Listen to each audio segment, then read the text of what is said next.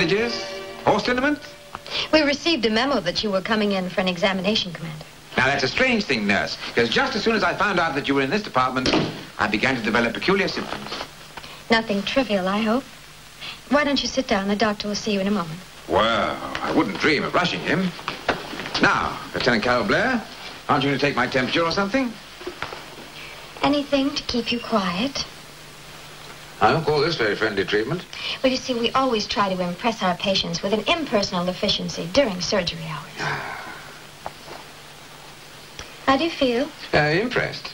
But I could be more impressed. Really? Well, when you see, when an attractive girl gets, shall we say, personal, I always list 10 degrees to port at the first smile. Well, at least your temperature is normal. I'm surprised. I'd better take a medical history. Well, we start at the beginning, shall we? Now, let's see. When I was born, my parents were called Mum and Dad, and were considerably older than I was. Now, coffee. You really are quite impossible. We always try to impress nurses with our personal impossibility during surgery hours. How do you feel? Quite unimpressed. Now, would you be kind enough to take off your jacket, please? Delighted.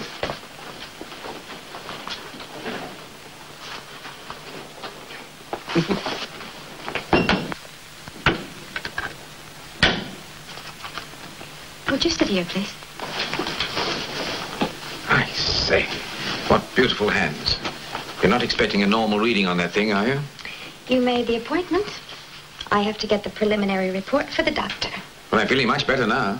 I still have to make my report.